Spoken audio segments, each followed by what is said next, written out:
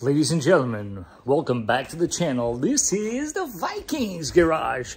So I got a question for you guys. How many of you have a little bit of trouble sometimes falling asleep and find yourselves browsing on some of these shopping sites like eBay, perhaps Amazon, and next thing you know, one thing leads to another and you're bidding on stuff you don't even need? Well, that's kind of what happened to me the other day.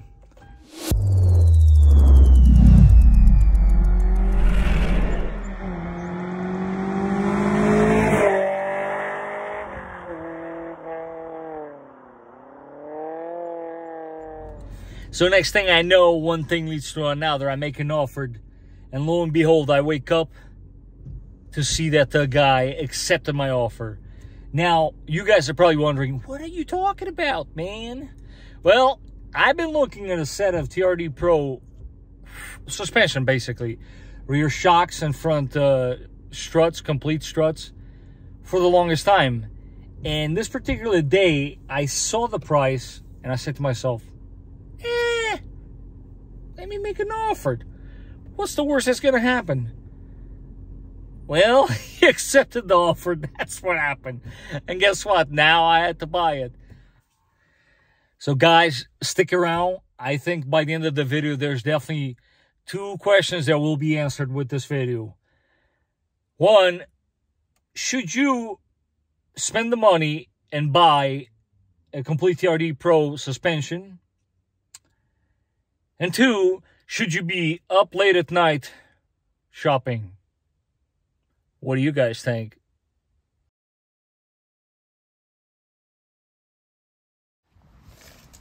I don't know how scientific this is going to be, but here goes nothing.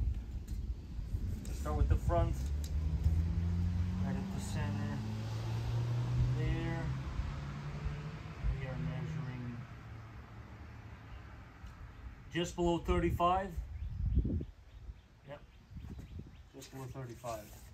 Now, if we go center line to the fender, that's about 20 inches. As far as the rear, again,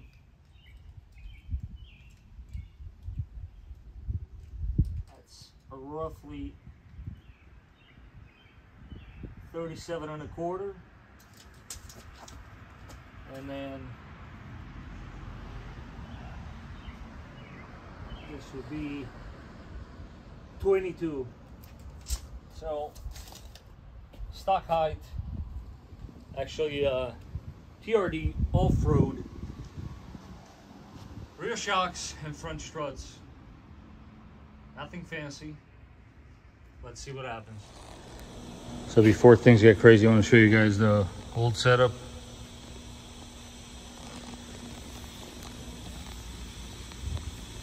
You know, nothing fancy to see here. And yeah, this is what we're gonna get in there. So if I could show you guys some progress here out with the old. It's crazy how these things are only a year old and they're already showing rust in there. And in with the new. Let's get cracking. As a side note, guys, inside each kit for the rear shocks, you'll find this mesh hose with these two clamps. If you are wondering where that's supposed to go, it's for your parking brake, so that the parking brake doesn't rub against your shock. The more you know. One down, another one to go. So we're gonna go from that to that.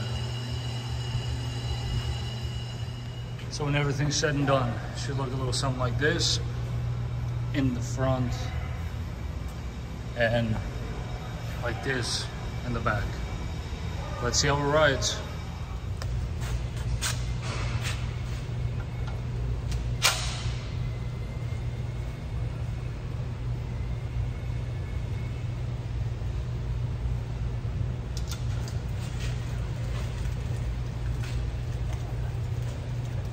That's crazy.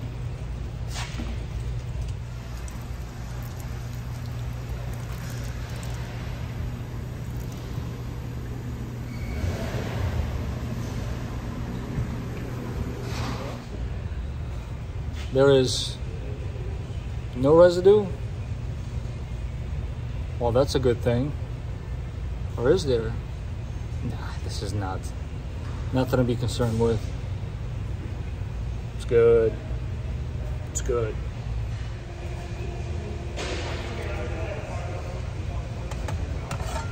In with the new.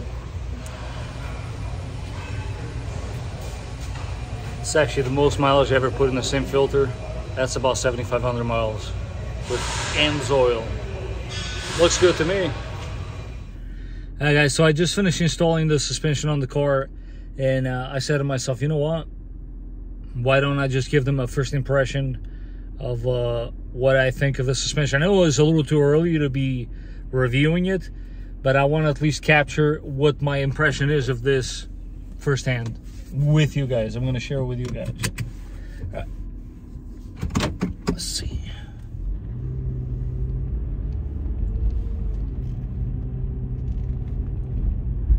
Wow. Feels stiff. Let's see. I mean, wow. Track straight. Yeah, I didn't align it. The shop was a bit busy today, so I'm going to leave that for most likely tomorrow or the day after. You should always do your alignment. But so far, I got to be honest with you, I can already tell that it's firmer. You know, like it's almost like a pair of shoes, and you got those comfortable gym shoes that are a little more forgiving. They got more cushion to it. And then you got those shoes that you use to go out, and they're like a hard bottom. This feels kind of like those dress-up shoes. It feels hard, for sure.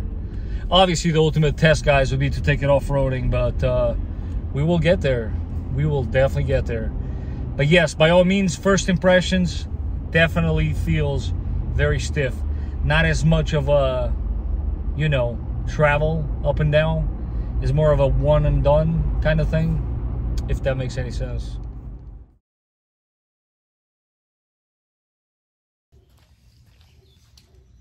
So, after TRD Pro,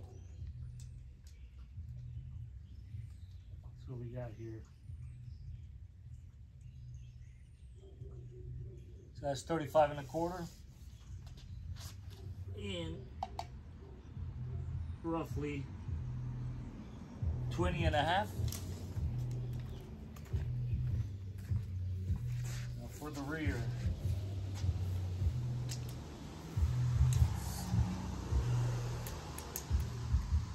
Measuring tape is not helping.